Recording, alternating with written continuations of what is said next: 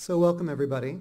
My name is Michael Trigilio. I'm a faculty at the Visual Arts Department and a member of the Cal IT2 Gallery Committee.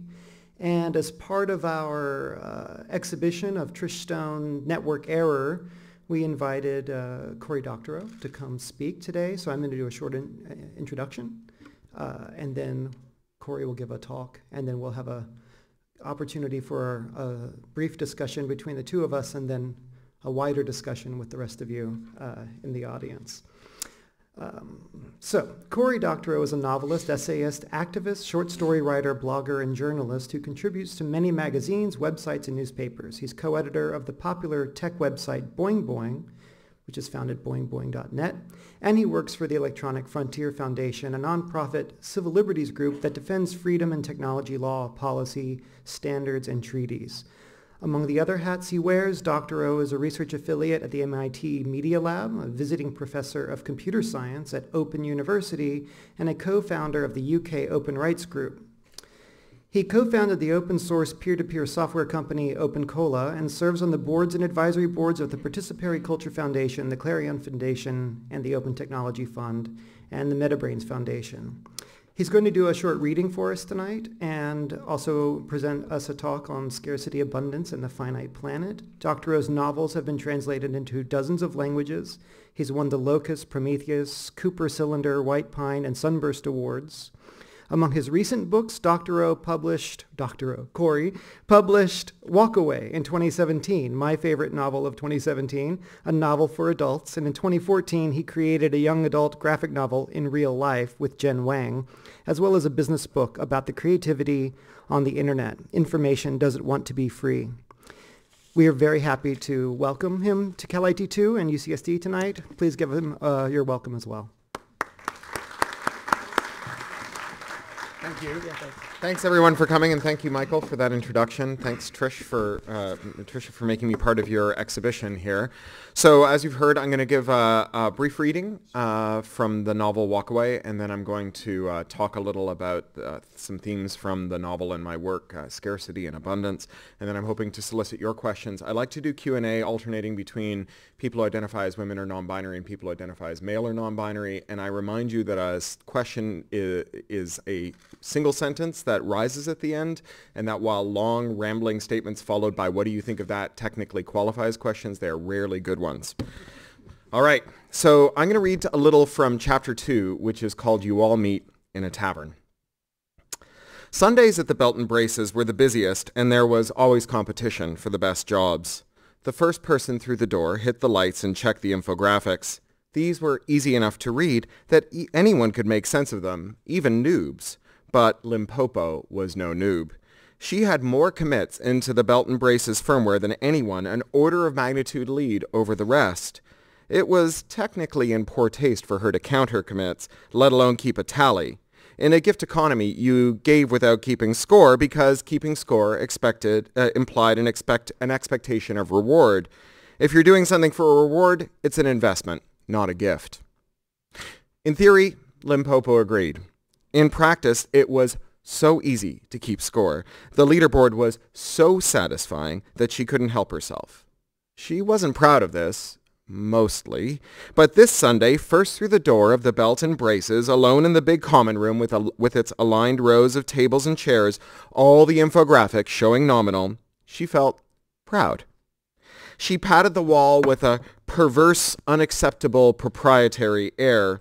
She'd helped build the Belt and Braces, scavenging the Badlands for the parts its drone outriders had identified for its construction. It was the project she'd found her WALKAWAY with, the thing uppermost in her mind when she'd looked around the Badlands, put down her pack, emptied her pockets of anything worth stealing, put extra underwear in her bag, and walked out into the Niagara Escarpment, past the invisible line that separated civilization from no man's land, out of the world as it was, and into the world as it could be. The code base had originated with the UN High Commission on Refugees and had been field trialed a lot. You told it the kind of building you wanted, gave it a scavenging range, and it directed its drones to inventory anything nearby, scanning multiband, doing deep database scrapes against urban planning and building code sources to identify usable blocks for whatever you were making. This turned into a scavenger hunt inventory, and the refugees or aid workers, or in shameful incidents, the trafficked juvenile slaves, fanned out to retrieve the pieces the building needed to conjure itself into existence. These flowed onto the job site. The building tracked and configured them, a continuously refactored critical path for its build plan that factored in the skill level of the workers or the robots on site at any moment. The effect was something like magic and something like ritual humiliation. If you installed something wrong, the system tried to find a way to work around your stupid mistake. Failing that, the system buzzed your haptics with rising intensity, and if you ignored them, it tried optical and even audible. If you squelched that, it started telling other humans that something was amiss and instructed them to fix it. There have been a lot of A/B splitting of this. It was there in the code base and its unit tests for anyone to review. And the most successful strategy the buildings had found for correcting humans was to pretend that they didn't exist. If you planted a piece of structural steel in a way that the building really couldn't work with and ignored the rising chorus of warnings, someone else would be told that there was a piece of misaligned material and tasked to it with high urgency. It was the same error that the buildings generated if something slipped. The error didn't assume that a human being had fucked up through malice or incompetence. The initial theory had been that an error without a responsible party would be more socially graceful. People doubled down on their mistakes, especially when they were embarrassed in front of their peers. The name and shame alternate versions had shown that hot-cheeked, fierce denial was the biggest impediment to standing up any building. So, if you fucked up, soon someone would turn up with a mecha, or a forklift, or a screwdriver, and a job ticket to unfuck the thing that you were percussively maintaining into submission. You could pretend that you were doing the same job as the new guy, part of the solution instead of the problem's cause.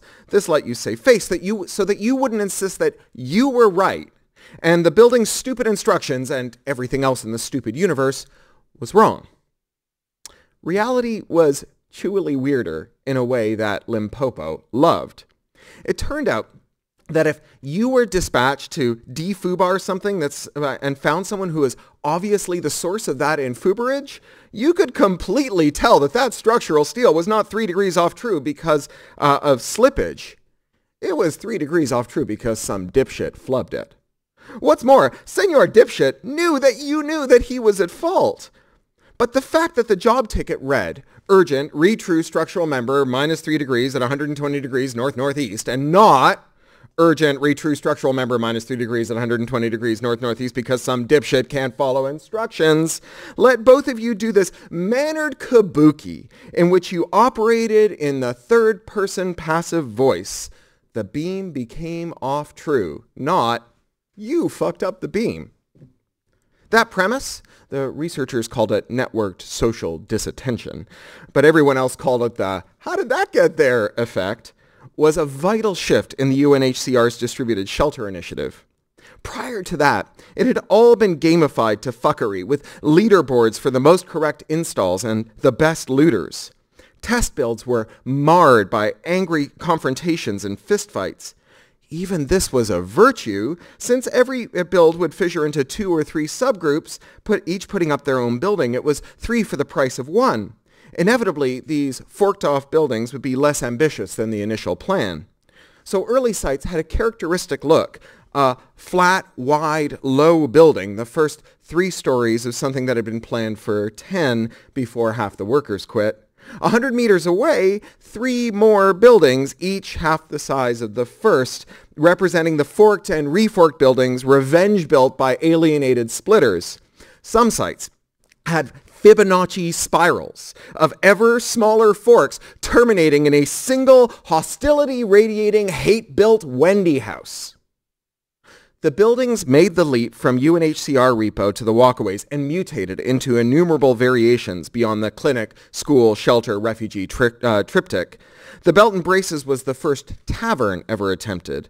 Layouts for restaurant kitchens weren't far off from camp kitchens, and big common spaces, they were easy enough, but the actual zeitgeist of the thing was substantially different, tweaked in 1,000 different ways, so that you'd never walk into it and say, huh, this is a refugee residence that's been converted into a restaurant. But you'd never mistake the Belt and Braces for a normal restaurant. Its major feature was the projection-mapped lighting that painted surfaces and items throughout its interior with subtle red-green tones telling you where something was needed human attention. This was the UNHCR playbook too, but again, there was a world of difference between dishing up MREs to climate refuse and serving fancy dry ice cocktails made from wet printers and powdered alcohol. No refugee camp ever went through quite so many cocktail parasols and perfect knot swizzle sticks. On an average day, the Belt and Braces served a couple hundred people. On Sundays, it was more like 500. The influx of noobs brought scouts for talent, sexual partners, bandmates, playmates, and of course, victims. Being the first one through the door meant that Limpopo would get to play mate or D. The assay showed that last night's beer had come up well. The hydrogen cells were running 45%, which would run the Belt and Braces for 2 weeks flat out.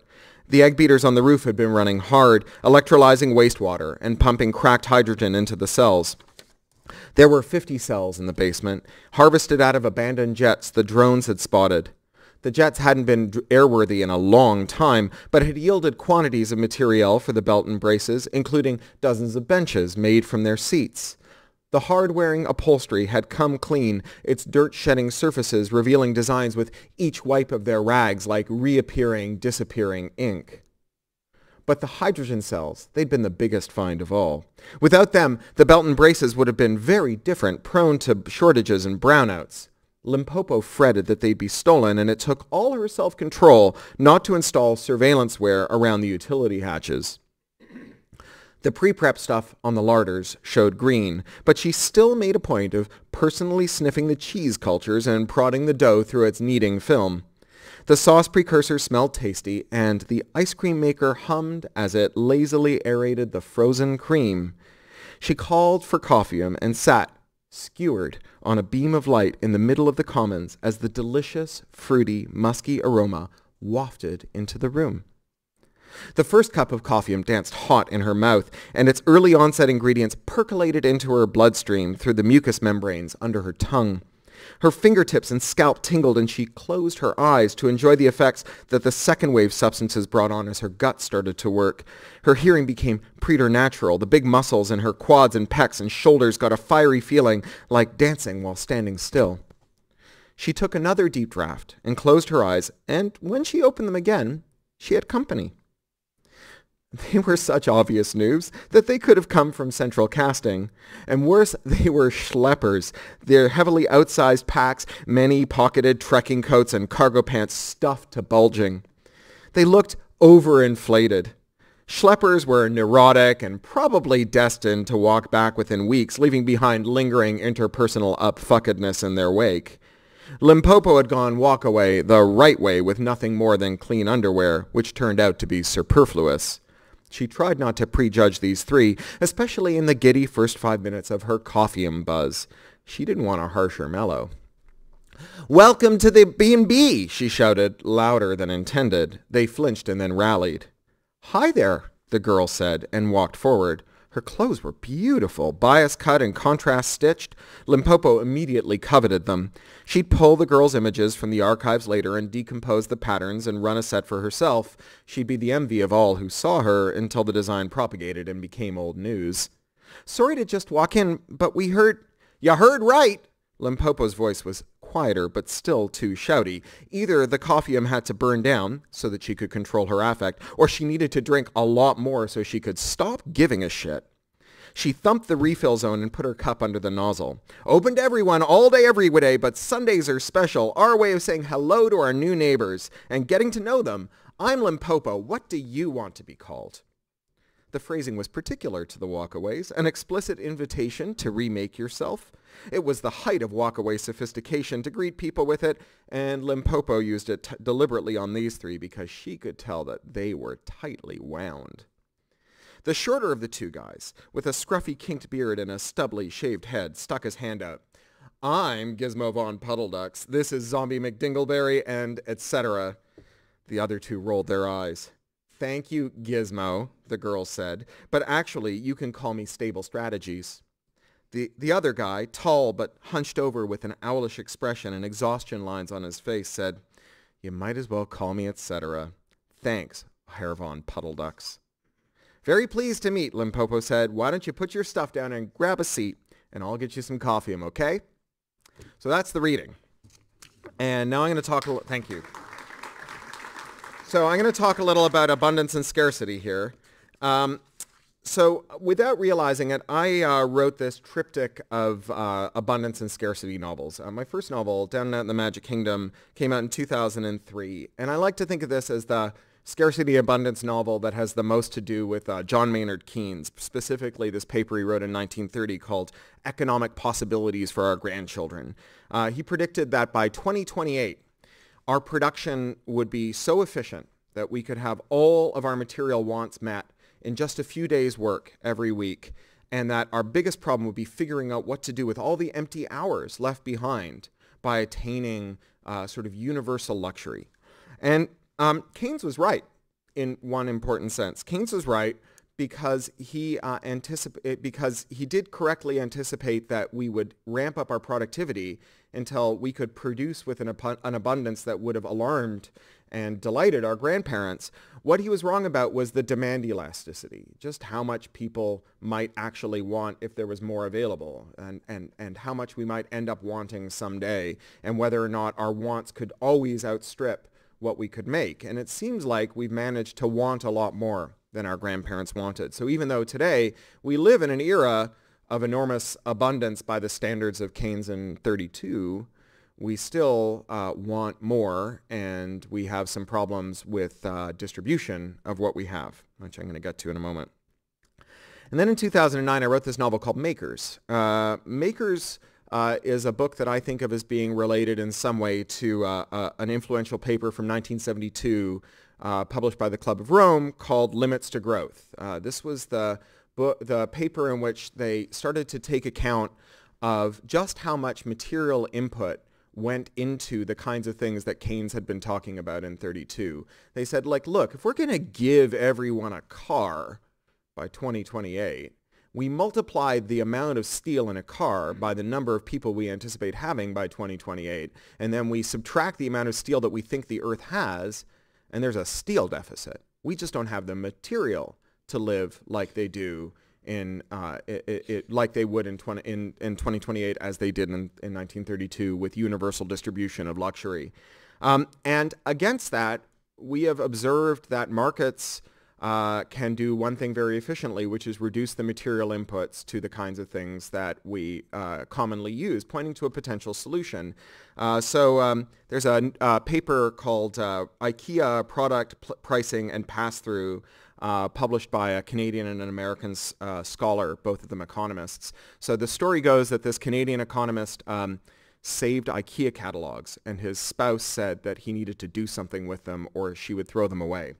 So he decided to do a study on what the predictors were for long-term inclusion in an IKEA catalog of a particular design. And what they discovered by using these old IKEA catalogs as a data set is that designs that persist through time in the IKEA product line become lighter over time. They have fewer material inputs over time. They also have occupy less cubic volume. They become more efficiently packed, as famously in computer science, figuring out the best way to decompose something and pack it with the least space is a problem we call NP-complete. It's the knapsack problem. You can never fully solve it. And so if there are some tractable mathematics that allows you to pack the same thing into less space, it also predicts that it's going to persist.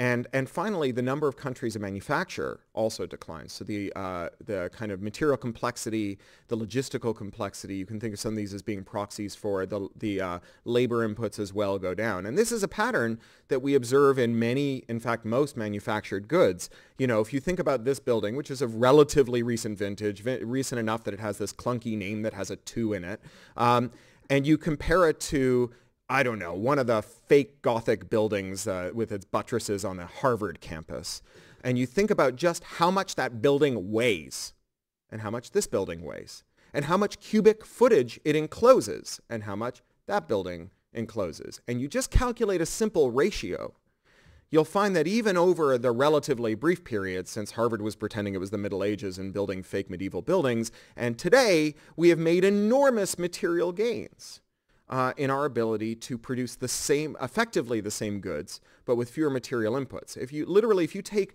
two Billy bookcases, one from 10 years ago and one from today, and you stand them beside each other, although they're the same height and the same depth and they look the same, they're very different animals, and they represent great breakthroughs in material science and in our ability to construct. And so maybe the answer to the Club of Rome and to limits to growth and to this idea that if we were going to give everyone the lifestyle of the Fed West, we would need 6 planet Earth's worth of material to do it, is that we just reduce the material inputs into our life cycle by 5/6, and then we attain material abundance. And then I wrote this third book, this book that came out last year, called WALKAWAY. WALKAWAY draws on a number of recent books, nonfiction books about thinking in alternative and heterodox economics, as well as in theories of human action. And I'm going to take you through a few of these. The first one is this book by Paul Mason called Post-Capitalism. Mason is trying to do that trick that Ursula Le Guin exhorted us to do, to imagine a world without capitalism, to kind of push back against the Thatcherite motto that there is no alternative, and to imagine an alternative. I think that, generally speaking, if someone asserts that there is no alternative, what they're doing is disguising a demand as an observation. When Margaret Thatcher said there is no alternative, what she meant is stop trying to think of alternatives. So Mason's trying to think of alternatives. He's trying to imagine how we might use networks to allocate resources instead of markets. I mentioned before that markets have done this neat trick of reducing the material, labor, and energy inputs into our physical goods. He says, well, what could we do without markets? So one of the observations he makes is that we have these giant companies that don't have internal markets that are incredibly efficient at allocating resources. So he uses the example of Amazon, and he invites us to imagine what a non-market-driven Amazon would be able to do if you separated it from market logic but kept intact its allocation capacity. So, because obviously Amazon doesn't, although it provides markets for other people, if you get hired by Jeff Bezos and you want to figure out where you're going to sit, there isn't a system of bids and puts that you use to bid against your fellow managers to decide which desk you're going to get, right? Jeff Bezos plays central committee, creates the 5-year plan, and tells you where you're going to sit, allocates your pencils and erasers and laptop and cloud computing password to you, and he sits there and plays commissar to your extremely efficient planned economy. So that was one book that I found very influential. And then there was this other one by Leigh Phillips that's even more provocative, Austerity-Ecology, Austerity-Ecology and the Collapse Porn Addicts by Leigh Phillips. Phillips is a Canadian-British science writer. He's kind of a rock star science writer. You'll see him gracing the cover of Nature or Science at least once or twice a year with a major story. And he says he's not a Marxist, but he sure wrote a Marxist book here. And particularly, it's a Marxist book that is taking aim at what he calls the green left. The idea that the way forward to a better world is to dismantle not only capitalism, but the things that capitalism has built. And he points out that at one point, the left was a Promethean movement, that it promised that not only would you have a chicken in every pot, but that we could have rocket ships in every spaceport, and that we could have robots that ran our factories, and that we wouldn't run around wringing our hands about what would happen when robots made us obsolete. We would run around dreaming dreams about what would happen when robots made our jobs obsolete, and how wonderful it would be when all of those jobs were things that robots did, and then humans could realize their full potential. And Phillips, he goes beyond imagining a post-capitalist Amazon. He invites us to imagine a post-capitalist Walmart. And if there's a command economy in American business or global business right now, it's Walmart. I mean, much more so than Jeff Bezos, who has all kinds of modern ideas from his days in a hedge fund. The Walton family run Walmart like a family tyranny business, you know, your basic family tyranny business where they hand out orders, and if you don't like them, it's their way or the highway. And there's certainly not internal markets to allocate resources there. And they certainly are extremely efficient at getting resources from China to the rest of the world. And if you imagine that we stop wringing our hands about what happens when Foxconn replaces all those women who move from Fujian and Hunan province to Guangzhou and Shenzhen with robots, and we start celebrating their liberation from bondage, and imagine that all of those Happy Meal toys are being made by robots, and that they're being fired at the Port of Los Angeles at the rate of 1 container per second, 24 hours a day, 7 days a week, and being offloaded by robots and then allocated without having to have markets. You start to imagine a world in which you end up with a very different kind of resource allocation, scarcity, and abundance question. Which brings me to the last thing that influenced me that I'm going to talk about today when I wrote WALKAWAY. And that's this paper here that Ronald Coase wrote before winning the not a Nobel Prize in economics in 1937, The Nature of the Firm. So Coase is a legendary economist, died fairly recently. He was updating this paper, as I discovered when I started looking for a nice design, an old PDF of it to stick in this slide. Turns out that he was revising this paper all the way up to, I think, the early 2000s. But what he proposes is that the reason that the most important thing to think about when we think about groups and institutions is not why we form them, but how they allocate labor, how they coordinate labor. So the thing that you want to attend to when you're thinking about the Catholic Church or the Mafia or ISIS or the US government or Walmart or Amazon or Tor Books or this university is how they coordinate the labor of all the people who produce something that is literally superhuman, more than one person could produce on their own, and how they stop one person from unknitting the sweater that someone else is busily knitting down the other end. And the thing that networks have given us more than anything else, more than anything in the history of our technologies, is the ability to coordinate labor with fewer and fewer institutions, less institutional overhead. So it used to be that if we wanted to make an operating system or an encyclopedia, that we would have these big command and control structures where individuals had to give up their individual autonomy, take orders from on high, and work in lockstep to ensure that no one was rewriting something that someone else was working on, that there was little duplication of effort, that people weren't working at cross purposes, and so on. And today we make operating systems and encyclopedias the way ants build hills, right? We have these networked structures like wikis and Git repositories where literally you can take a bit of labor that you think might be useful to someone's grand project. You just sort of throw it on the scaffolding, not literally actually, figuratively. You throw it on the scaffolding and it kind of clings there. And then someone else throws another glob of their labor onto that scaffolding and it clings there. And sometimes the globs meet up and they form a bigger glob, and that becomes a useful unit. And then those globs attract more globs, kind of like if you can imagine sort of slow-moving mercury dripping off the branches of this weird ramified tree that is a Git repository, a wiki, what have you. People are adding branches, people are adding globs, people are pruning branches and merging them together. It's ugly, it's messy, they shout at each other, they find each other's phone numbers and send SWAT teams to each other's houses. But it's also something that requires a lot less institutional overhead than anything we've ever had before. And I think that this has something to do with the rise of steampunk across the digital era. In fact, one of my former Clarion students, not Clarion here, Clarion West in Seattle, a guy named, non-binary person now named Magpie Killjoy, had this magazine called Steampunk, and their motto was "Love the machine, hate the factory." And I think that Magpie really captured the soul of steampunk with this motto, because what they were saying is that the wonderful thing about steampunk is that it imagines the Industrial Revolution in which we had this incredible leap forward in productivity, where we went from, like, if you were lucky, you had a single set of clothes, and when you washed it, you couldn't go out of doors until it dried off, to everyone having a material abundance relative to the pre-industrial age, even the poorest people having a material abundance relative to the pre-industrial age.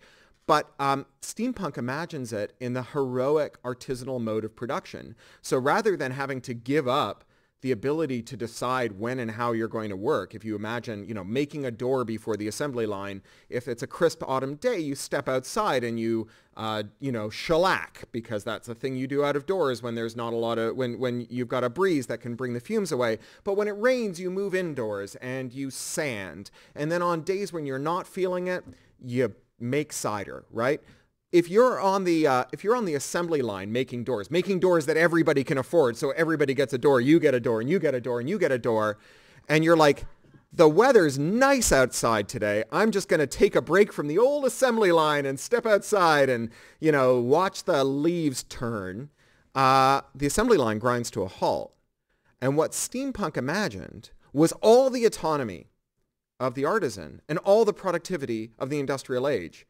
And that's kind of what Coase gets at when you think about an information economy, is that an information economy, one in which we have this incredibly efficient, coordinative technology that allows us to work in our own way and have the positive externalities of our labor accrue into a commons that everyone draws from, that gives us all this kind of mutual, broadly shared prosperity of information resources, that you can imagine that you can combine the material efficiencies of the IKEA lesson of makers and the allocation and desire elements of Down and Out in the Magic Kingdom with this coordinative efficiency, and come up with something that is pretty close to what some science fiction writers have called fully automated luxury communism, also something that some political thinkers have been talking about. And there's a book that describes that too. This book from 2005 by Bruce Sterling, Shaping Things, is an incredibly prescient pamphlet from MIT Press about how we might manufacture things in the information age. And Sterling says we might end up with objects that only come into existence when they're needed. So if you need a drill, you print or make or locate that drill. And that drill mostly exists as information until it's needed. Then it becomes a physical object. While it's a physical object, it gathers information about its usage that can be used to improve that drill. And then it gracefully decomposes back into the part stream, into the material stream, until the next time someone needs a drill. And then it's reinstantiated as a better drill. And drills are a really good example, because if you're like me, you have a drill in a drawer, because once or twice a year you need to make a hole. And you don't have like the second best drill. You don't have the 11th best drill. You have a drill that is like the minimum viable drill, right? A drill that is like there's no polite way of saying it, a piece of shit that you keep in a drawer that exists only because not owning a drill is only slightly worse than owning that drill, right?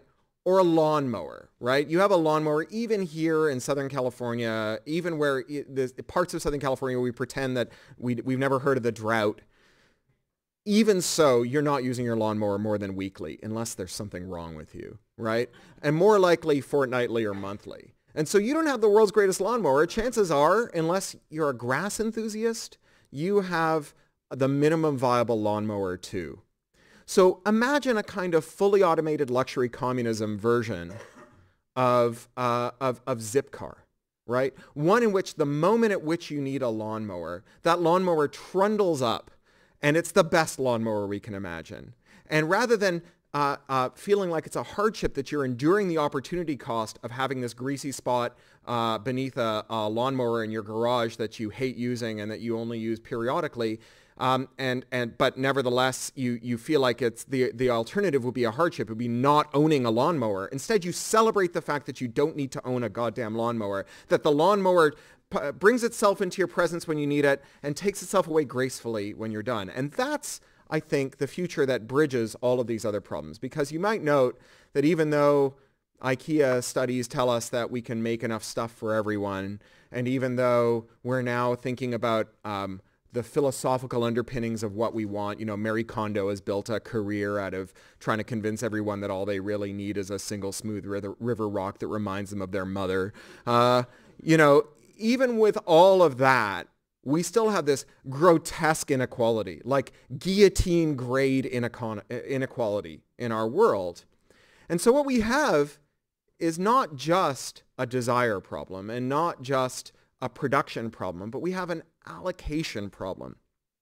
And imagining a world beyond markets, a world where markets are seen as a tool rather than as an arbiter of your moral worth, is a way of imagining a future in which maybe all three of those elements of scarcity and abundance can be bridged. But there is a paradox, because this model of sufficiency, of abundance, only works under conditions of relative equality in which people have political agency and social power. Otherwise, this just becomes an extension of what Shoshana Zuboff calls surveillance capitalism, where that drill that is trying to figure out how you're using it in order to be a better drill is also spying on you to figure out how to convince you to drill more holes, right? And also spying on you to figure out how much a hole is worth to you so it can titrate the pricing in an exciting, dynamic way to ensure that you pay as much as possible for every hole you make. So ultimately, WALKAWAY isn't just a novel about allocation or a novel about production. It's a novel about how we use technology as something that people program rather than as something that programs people. Thank you very much.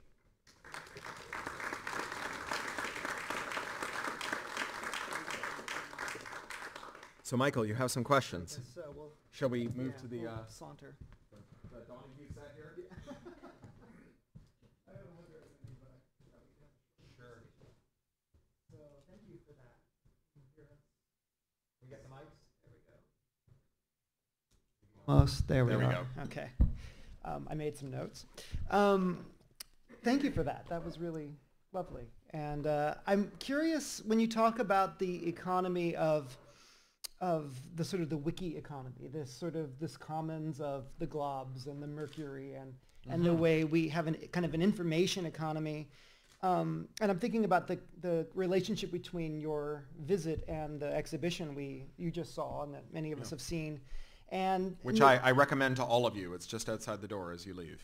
Right, right around the corner of the gallery. Thank you. A network error.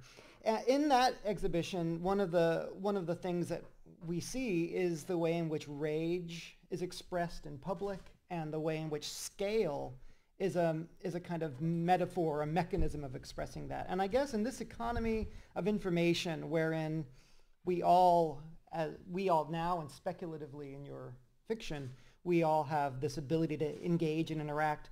How do we efficiently express rage? Oh, yeah, it's a really good question. There's this whole delete Facebook movement now where people are trying to push back against the social norm that you have to submit to surveillance in order to have a social life. There's obviously the whole kind of angry dude culture and angry everyone culture on the internet. I guess what I'll say is that some of this comes with the maturity of the technology. And I always think of Hieronymus Bosch paintings, because we had a century in which the relatively innocuous technology of distilling gin was like literally a vision from hell, right? It was a tough century. In fact, my editor at Tor, Patrick Nielsen Hayden, often points out that we spend about a century getting used to technologies, and the Scandies had the good luck to get used to booze when nothing very important was happening, and the Russians had the bad luck to have to get used to booze in the 19th century when there was a bunch of stuff going on and it was to their great detriment. And I think that one of the lessons of a Hieronymus Bosch painting is that stimulus regresses to the mean. That the extent to which we are empowered by the speed of networks and their characteristics to be dicks to each other is something that may endure, but all the evidence is that these things mellow over time. Obviously, anyone who is who's paid $800 to see Hamilton knows that at one point writing stuff in the newspaper got you shot, right? That may be the case today in Ethiopia and the former Soviet Union, but it's not our primary means by which people get doxxed and swatted today because of angry denunciations in the editorial pages. Right? So I think that like over time we get better at it. And in the meantime, some of the stuff that we're seeing now is actually probably positive.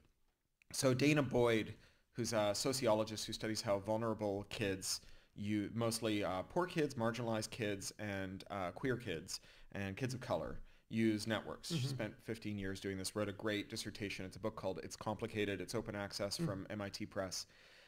She talks about how bullying has always been with us, but it's been invisible to adults. And that a lot of what we attribute to the surge in bullying is the surge in the visibility of bullying. And that for people who struggle to get the adults in their lives to take action on bullying, at least the visibility makes it something that we can do something about. Police brutality as well. Yeah, police brutality is another good example, yeah. But I don't have an answer about what the best way to express rage is. One of the things that that we've observed is that effective ways to create uprisings also regress to the mean. So, the SOPA moment in which we made 8 million phone calls to Congress in 72 hours over a bad internet bill terrified Congress. We capped that number in the net neutrality fight, and while it's alarming and amazing to think that 87% of Americans have a positive view of something as weird and esoteric as net neutrality, it certainly wasn't the kind of political earthquake that SOPA was. So I think that what happened was that it was once is amazing. The second time it's like watching a magician do the same trick twice. Gets a lot less interesting. I'm speaking to someone who's like mastered 3 magic tricks and whose family is really tired of watching me make two seemingly unlinked rubber bands link themselves. I'm here to tell you they get less impressive over time. It was pretty great the first time. Right. Yeah. Well, on the flip side of the rage question, I guess, is something that in your novel WALKAWAY really struck me. One of the reasons among many that I enjoyed it so much, but I think the reason it's radical in some ways is that a character like Limpopo or many of the characters in the novel are sort of let's say fully embodied in their desire for each other, whether that be as lovers or as friends, and that love and desire are really present and foregrounded in the narrative. And I think that in a book that's about revolution and about DIY and about information technology, that's rarer than not. Annalee Newitz's Autonomous also has that kind of desire. And I guess what I'm curious about is that if you talked about desire in your lecture as desire for means of production and desire for raw materials to build, whether that be infrastructurally or architecturally. But where is this, in your thinking about both fiction and culturally, where is this relationship between the material scarcity and reactions to it in the information technology, and desire and embodiment as sort of side effects of that? Meaning, if we are meant to be buying and selling or making and trading in the information technology, where is the role of this other softer thing that you wrote about in the novel? Where does that show up in that new economy? Well, one of the observations that has been made both as a positive and a negative about networks since the earliest days is their ability to allow people to find others who share their quirks, right? So I dropped out of 4 undergraduate programs, and the last university I didn't get a degree from was the University of Waterloo, where I proposed a dissertation in the interdisciplinary studies program. You had to do a 4th-year project on deviant sociology and the internet, and it was at this moment in which AT&T was running this ad campaign called the You Will campaign. It was for ISDN, right? And it was, have you ever tucked your child in from 6,000 miles away? You will. Have you ever attended a meeting from your kitchen? You will. And what they were doing is stressing all the ways in which the internet would make us more normal. And I was like, have you ever found someone else who thinks that dressing up like a lizard before having sex is cool? You will, right? And the internet clearly made it possible for us to be weird, right? In ways that previously things like science fiction fandom had presaged. And, I think that it's not an accident. I think that the internet replicates some of science fiction's networked culture of esoteric interest, and was also the first non-technical activity on the internet where science fiction discussion groups and science fiction fandom and network engineering has this huge overlap because of this, right? Because the internet allows you to find all the people who are spread out over the world who have interests like yours, for better and for worse, right? So it's the origin of color revolutions. It's why Me Too is happening. It's why people who are trans and queer are able to come out. It's how movements for social justice in general have mobilized. It's very hard, especially in repressive environments where you face reprisals for coming out about any minority view or activity or trait about yourself that isn't immediately obvious. It allows you to come out in ways that are controllable by you. And you know, we do live in this like remarkable moment, right? Like in living memory, there are people alive today who would have gone to jail for being for being married to the people they're married to. And there's children alive today who would have been illegal if they had been born in living memory. And we went from that to gay marriage, to interracial marriage, to the abolition of sodomy laws, and so on. We did that in a lifespan. And the way that happened was by each person who was in that who was in that group was able to choose the time and manner of their disclosure to the people around them to talk to them about this. A moment in which it was like optimal from their view for enlisting those people. Now maybe they get it wrong, right? We've all had stories about that. But that ability to choose time and manner of disclosure was how they built the alliance that quietly percolated through the world, through their nations, and allowed that change to happen. And unless you think that in 50 years, your grandchildren are going to say, "Tell me again, Grandpa, how it was that back in 2018 we had solved all of our social problems and haven't changed any of our social norms since," then you have to understand that there's people you love who today have a secret in their heart that brings them sorrow every day. And they dream of the day that they can tell you of it. And if we don't have a space in which they can talk about that anonymously, find the culture and the community that lets them figure out how to come out to the people around them, unless we preserve that space, those people will die with that sorrow in their hearts, never having come to you, and you will have never fully known them. And your ignorance of their problems will have been a source of sorrow for them for all of their days, right?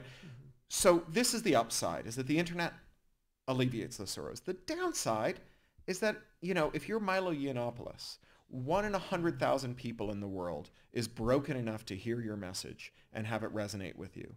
And if you are enough of a shocking jerk, then everyone else will run around shouting, "Did you hear what Milo said?" until it falls on the ear of one of those 100,000 people, right? So he can use us as force multipliers or as reflection attack infrastructure to reach this audience too.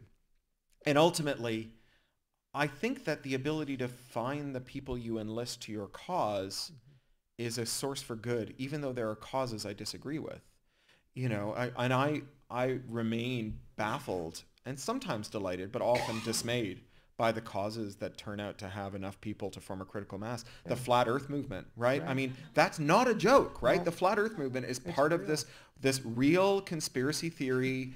It's part, you know, if I recommend a podcast to you called Oh No, Ross and Carrie, hosted by these two Southern California comedians who are ex-evangelicals and who join fringe groups every week in a spirit of open inquiry. They're trying to find the parts of of being in a fringe group that they enjoyed, but they're also looking at it from a kind of factual basis. So they spent a weekend at a flat earth conference, and then they interviewed the rock star of flat earth philosophy, and it chilled me to my bones. It sounds like a joke, but it is like, it's dead serious. There are people who genuinely, no fooling, believe in flat earth. And it's, you know, it's weirder than crystal healing. It's weirder than Reiki. It's weirder than fairies down the bottom of the garden. They've got it all worked out. It's weirder than Hollow Earth. You know, it is like, it is bananas. And there is this group of people who've rejected everything and found other people who reject everything to hang out and reject everything with. You know? The next short story I write is going to be about bereaved parents and terminally ill people who have been denied coverage by their medical insurers who become suicide bombers and start blowing up health insurers as a kind of parable about this. Yeah. Wow. Well, that was a great answer to my not so great question, and I appreciate it. You really nailed it. Let me open it up. I feel like I've asked you enough. So can we call alternately on people who identify as women and non-binary and people who identify as male or non-binary? There is a microphone there. And there's a microphone over there. here as well. So if you'd like to be heard. We have a runner. Oh, look at that. If there's a woman or a non-binary person who'd like to start us off.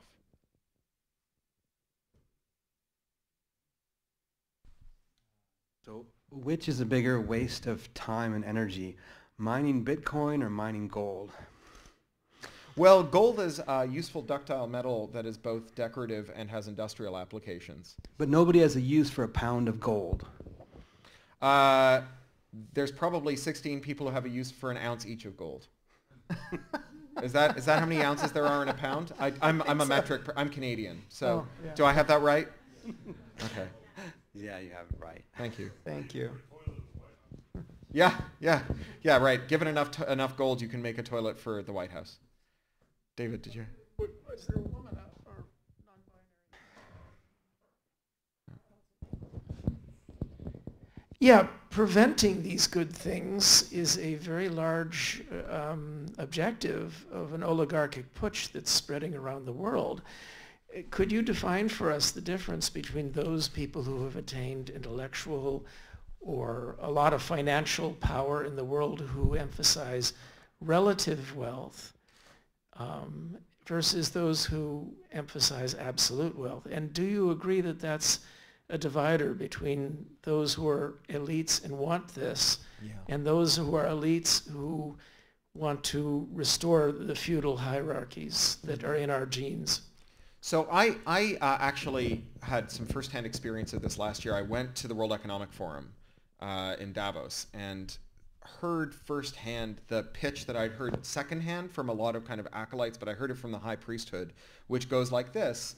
Yes, there's lots of people in $1-a-day poverty, but $1-a-day poverty is not what it once was. That between sanitation and networks and efficiencies in production, $1 a day looks a lot more like a courtier in the court of the Sun King than it does like the peasants grubbing in the fields in rural France at the time. And there is something to that. It is undeniable that one of the benefits of technology is that it allows for a higher standard of living with fewer material, energy, and labor inputs. And so that is a hugely democratizing force. And so the theory goes, the reason that people who are very wealthy stress this is that the other half of the equation is we made that. Our markets made those efficiencies. And unless you allow for the inequality, the efficiencies will not emerge.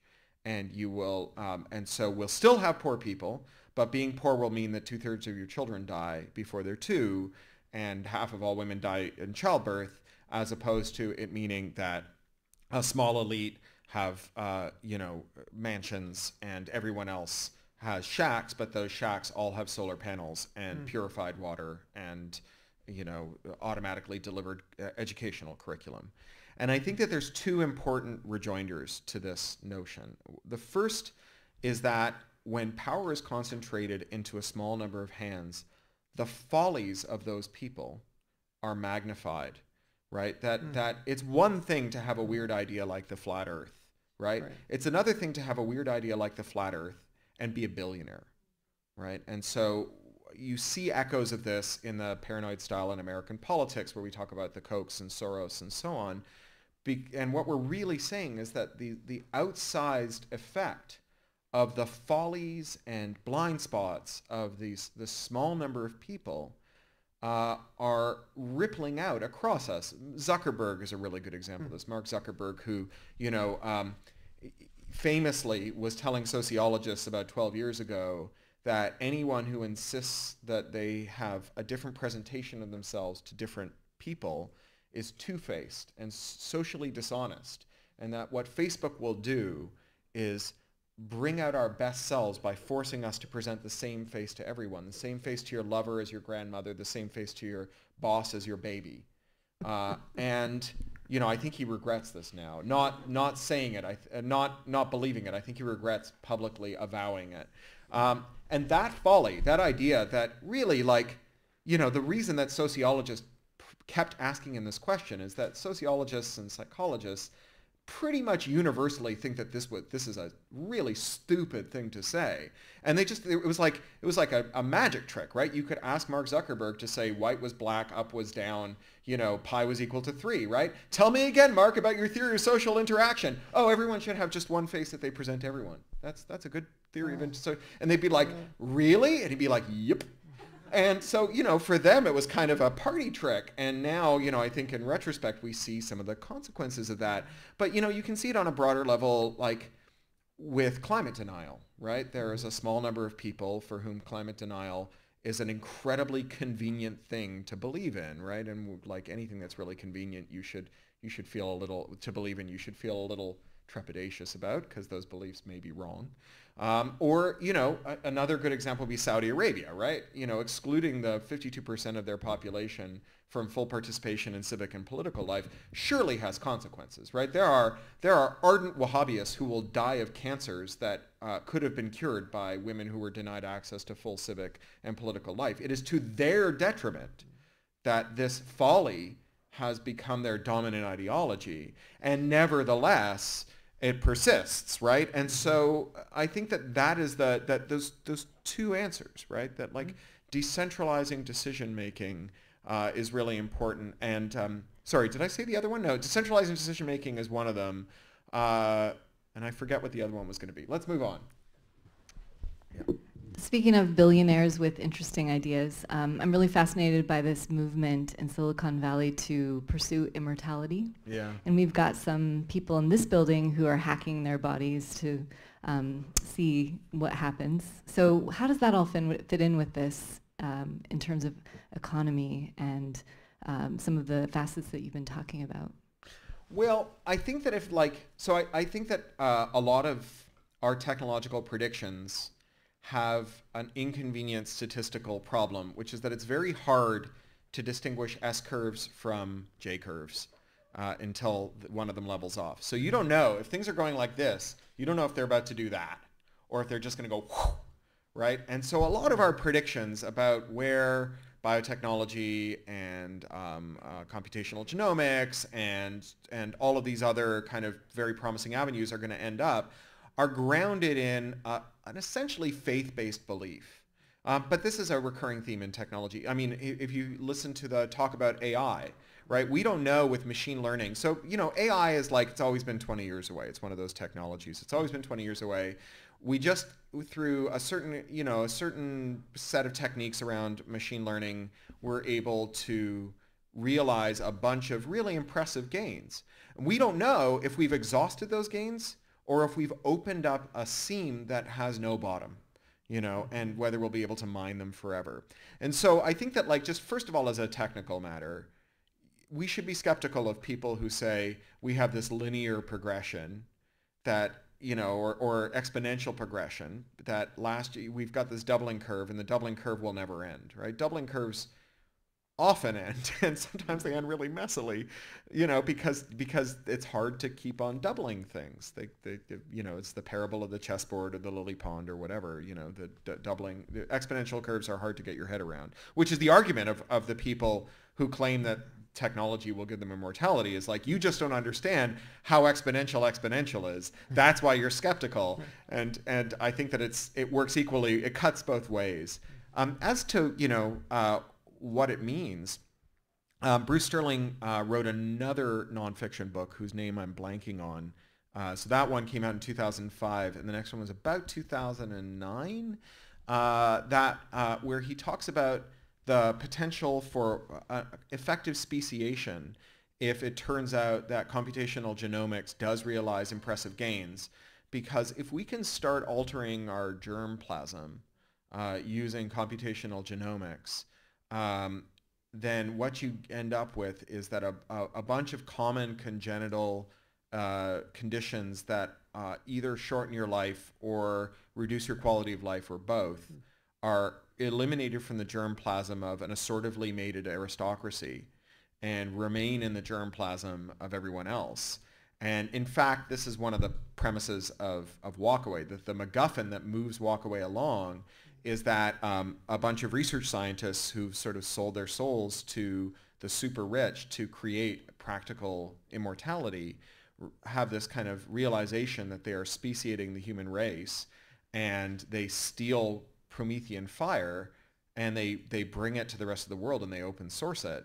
And this is what turns this WALKAWAY culture from a kind of adorable bohemia that the rest of the world dotes on and likes to steal fashion tips from, and into a scourge that is going to be like eliminated with hellfire missiles, because it's the realization that yes, you may end up being an immortal man like a god, but the rest of us are going to be hanging around beside you for all of eternity, as opposed to like disappearing in your rear view mirror as you age with the heat death of the universe.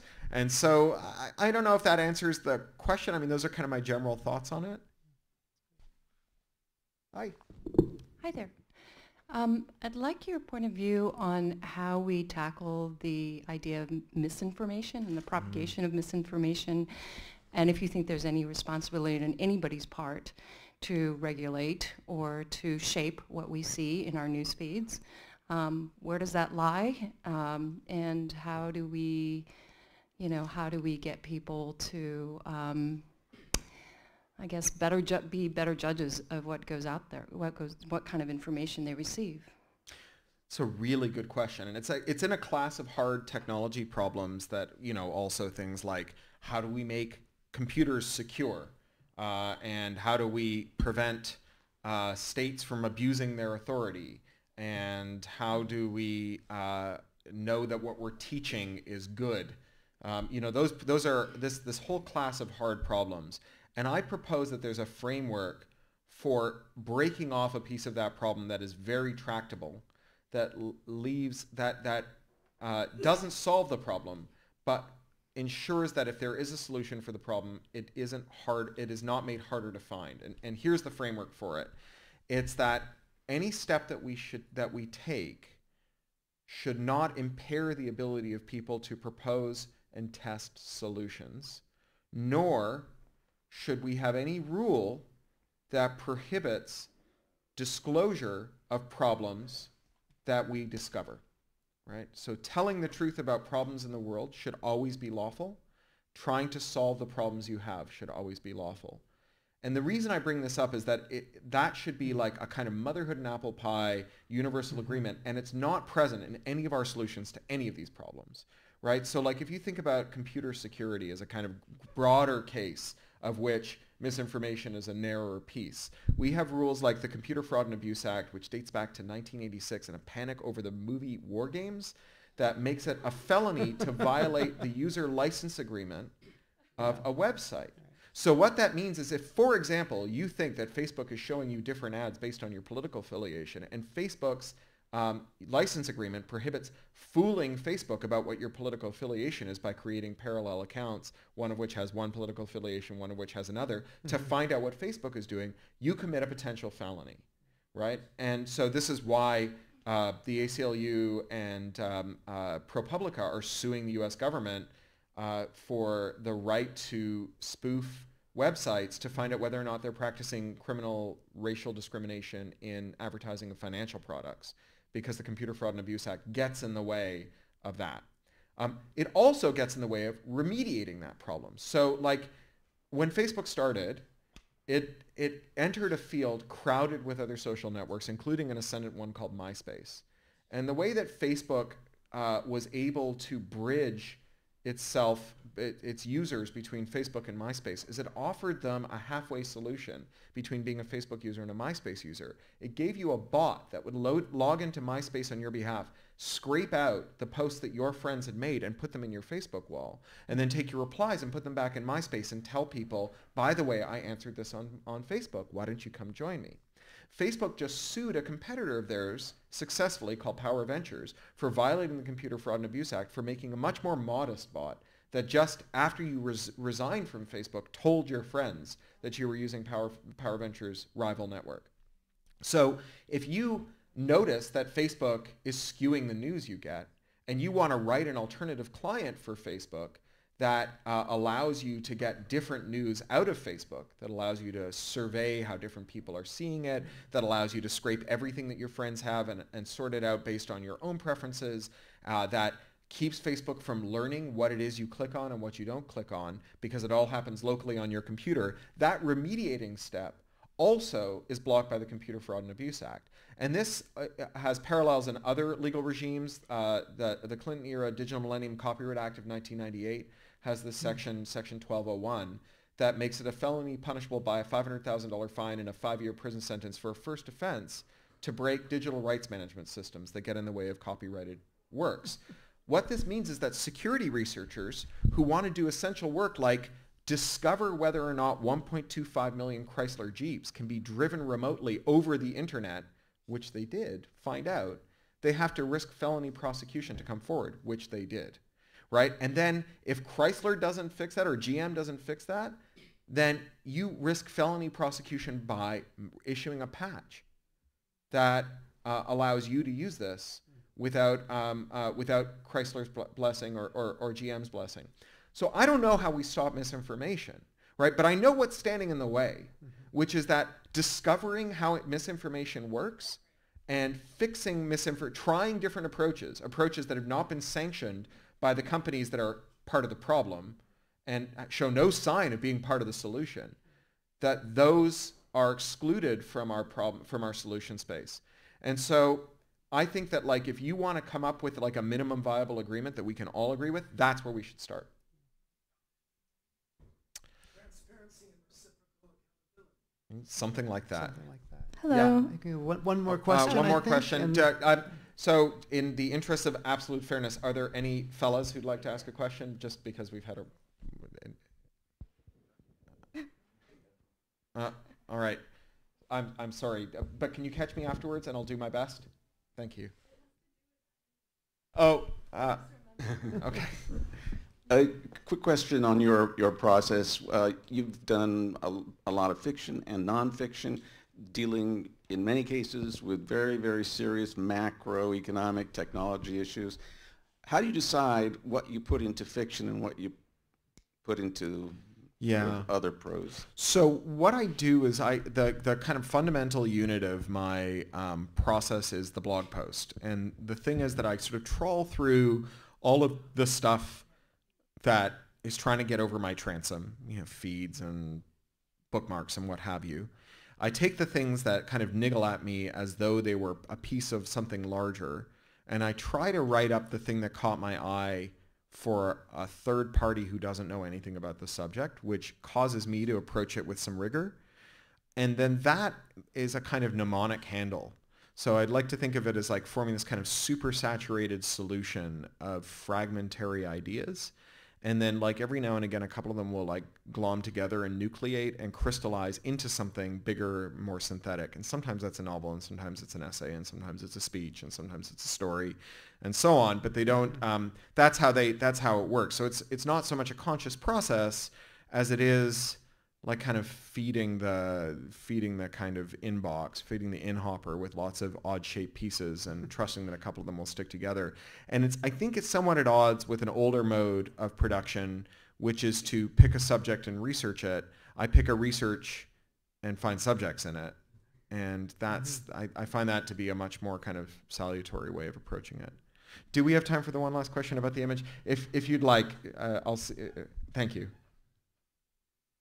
Hello. Hi. So I was just looking at this image, and I wonder how it relates to a lot of kind of images that we see in philanthropy of the so-called like third world being the subject of pollution by the West, right? And the kinds of images that we have of scarcity are how are they like reflective of a unique kind of like pity that we have in the West? And I mean, at the same time, a kind of like, who should be the savior complex, that we need to reduce our impact in the world to save those people. And so how do we manage like our kind of ethical approach to reducing our impact while also not kind of like reinscribing that racism that happens through what we label or what the media tells us other countries or places need? So I think that we like are often in a race between atrocity and efficiency, where it's like if we'll have humans do this awful, disgusting thing just so long as it takes us to figure out how to get a robot to do it or to improve the process so that the disgusting thing doesn't have to be done anymore. And then our consciences can be alleviated, right? And this is like obviously super problematic if you're one of the humans being asked to do the terrible thing. And you know, e-waste is a really good example of it. This, you know, I was constrained by using Creative Commons images that were commercially reproducible. So this is in the I'm giving you a hard time. Small pool of it. But for me, the thing that spoke to me about this image is that it was a kind of parable about how, as we sit here and talk about you know, futuristic designs for material abundance where things gracefully degrade back into the material stream, it's worth remembering that we are building out that technological capacity if it ever arrives by incredibly shitty designs of technologies that are made out of materials with duty cycles of 10,000 years and use cycles of 10 seconds that are then offshored to be you know, turned into pluripotent, immortal, toxic waste.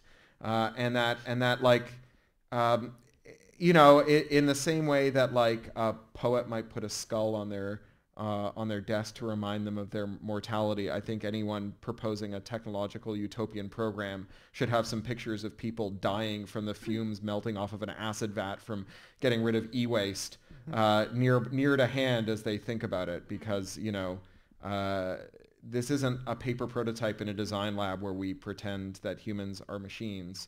These are actual humans living their lives in this way. You know, without commenting on savior complexes or implicit racism or whatever, there's obviously lots of that latent in there. I think that however we resolve those problems, to harken back to the answer to the two questions back, however we resolve those problems, we don't resolve them by pretending they're not there. So you think like images of atrocity help raise kind of consciousness about? They certainly help me keep things in mind. You know, remembering who's at the other end of things. You know, that I think that a lot of the neatness, you know, that the coal that we dig with our space bar is only diggable because we don't have to breathe the fumes every time we hit the space bar. And if your laptop emitted coal smoke every time you hit the space bar, you would think really differently about it, right? The negative externalities are a lot easier to ignore when the fleet ditch is downwind of where you poop. Thank you. Thanks. So thank you all for being here, and let's give another round of applause to Cory. Thank you, Michael. Thank you, Tricia. There is a reception outside as for all of you and for Cory, and we want to thank Cal IT2 and the Gallery Cal IT2 for their support. Please enjoy the reception. And apologize for making fun of their building name. Yeah, the Qualcomm Institute. I guess they made a... Oh, really? Money from Qualcomm. Oh, really? So they're like, Qualcomm Institute at Cal